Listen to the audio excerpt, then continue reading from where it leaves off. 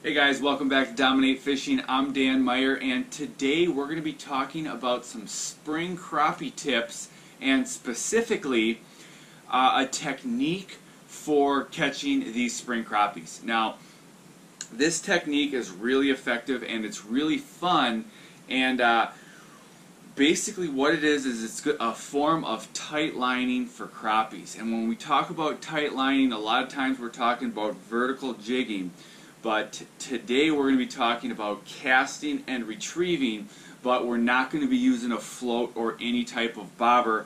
All we're going to be using is a lure. We're going to cast the lure and retrieve it. So when we're going to use this technique, when it's going to be most effective, is when we're fishing a shoreline, and the shoreline's probably got some wood on it, but it doesn't have necessarily fallen trees where there's a tree in the water and there could be an entire school of crappies in this tree. It's more when there's some down trees, but they maybe don't have tons of branches on it. It's more just a log with a branch or two, or there's some stumps or some tree roots, or some down sticks here and there. And it's a situation where the crappies aren't really schooled in one area or in one tree.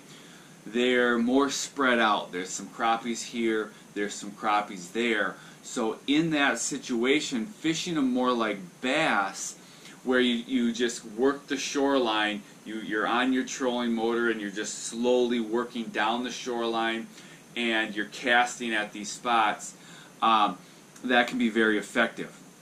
So when we're fishing like this, there's a few things we need to keep in mind. So first off, our technique is going to be, we're going to just slowly work the shoreline with the trolling motor. We maybe won't even be on constant all the time. We're just going to slowly work down the shoreline, and we're going to cast to the shoreline, bring the bait back to the boat, and if we see some down trees, some stumps, we'll cast at them and then retrieve back to the boat. Now, you're going to get some snags with this technique. It's just the nature of the beast. But we're going to go over a few little tips on how to avoid some of those snags. And first off, we're going to cover our rig, how we're going to rig for this.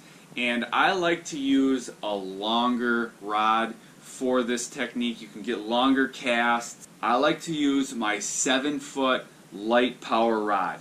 It's got an extra fast action tip, so it's sensitive, but it gets to that backbone for setting the hook on those bigger crappies. But it's sensitive. It's a little whippy at the tip, but not too bad, so I can really rifle that bait out there, get a far cast. And then I have good sensitivity on the retrieve to feel those fish, and then good hook setting power. Now for the line, I'm using 6-pound mono. We are fishing sticks, and stumps. There are snags, so some heavier line can be useful. But if you go too heavy, it's hard to cast, and you're going to lose some sensitivity. You're going to lose some feel of your jig. So I like using 6-pound line. This is mono. This is a situation where braid can help you.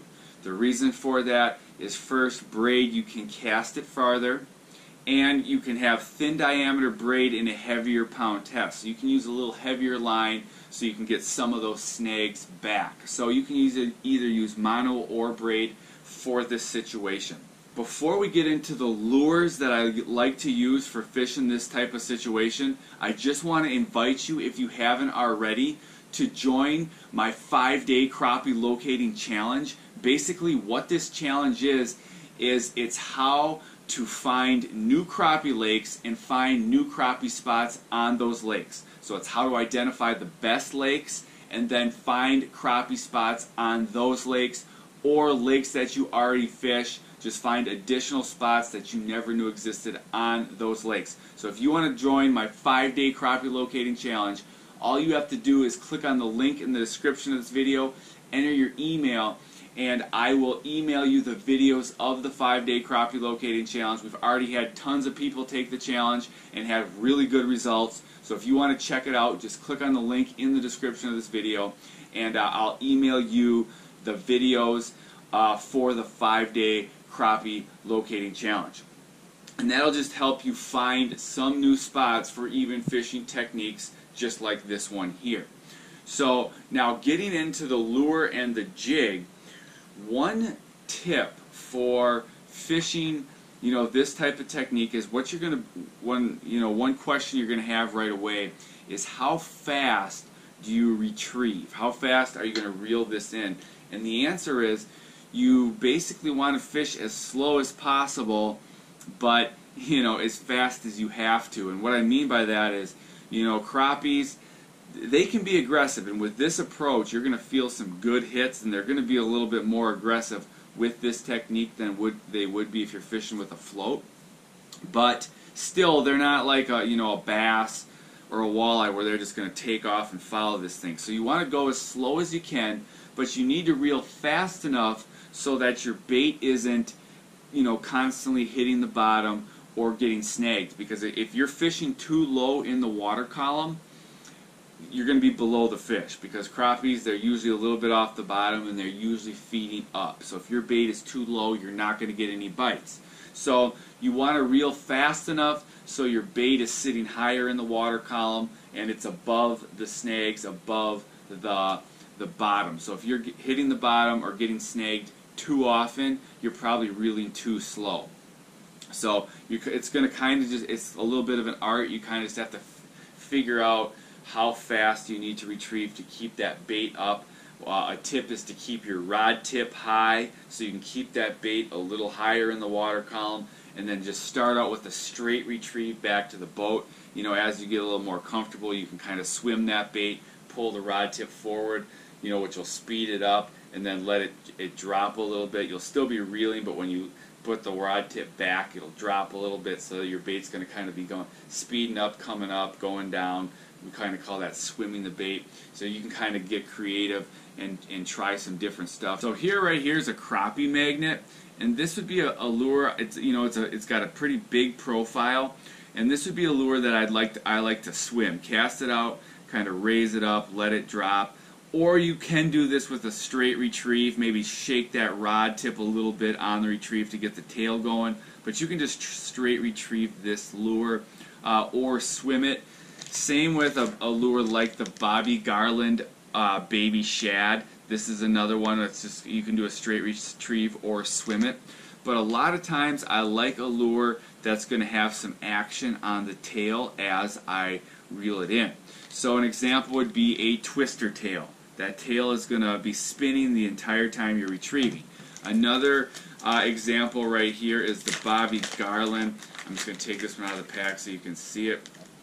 Looks just like this. It's the stroller, and you can see it's got that big action tail. This thing really twirls on the retrieve. So these baits are good because you can just do a straight, steady retrieve, and that tail is going to put action on the bait.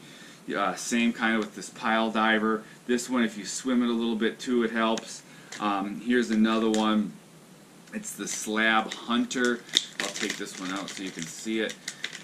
Looks just like this, but here you see it's got a little bit of a tail, so it's going to swim as you're retrieving it. Another type of bait that works really well for this is spins and underspins. So here, the Roadrunner works really well for this. The Beetle spin works really well for this. They've got the added flash of that spin, and those spins are going to help keep it a little higher in the water column. So these are lures that I like for this type of approach. Now, if you're using something like any of these plastics, for the jig head, I like to use the smallest jig head possible because you're going to get a smaller drop. So I'm going to either be using a 32nd ounce, a 16th ounce, or an 1/8 ounce. Now, obviously, the lighter jig you go, the harder it's going to be to cast because you have less weight, but you're going to have a slower drop. So probably my most used jig is going to be the 16th ounce, and you compare that with any of these plastics. With the 16th ounce, you're going to get a reasonable drop. Hold that rod tip high to slow it down and bring in that steady retrieve. If you're using a big plastic or there's a lot of wind, you might need to go to the 1/8 ounce. The problem with the 1/8 ounce is you're going to have to reel much faster to keep that jig higher in the water column. So I prefer using a 1/16 ounce. I'll even use a 32nd ounce when I can, but probably the 1/16 ounce is my most used. It's heavy enough you can get a good cast, and light enough you can get a reasonable retrieve back to the boat without having to go too fast. So make sure, if you haven't, you sign up for the 5-day crappie locating challenge and get out, try this technique, and I'll see you guys in the next video.